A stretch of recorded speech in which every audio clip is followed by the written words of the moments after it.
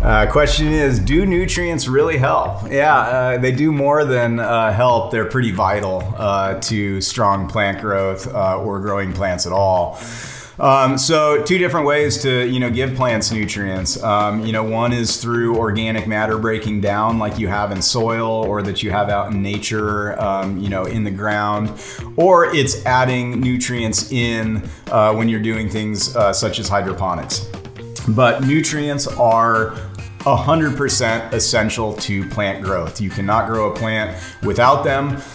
They need a balanced diet of all the micro and macro nutrients.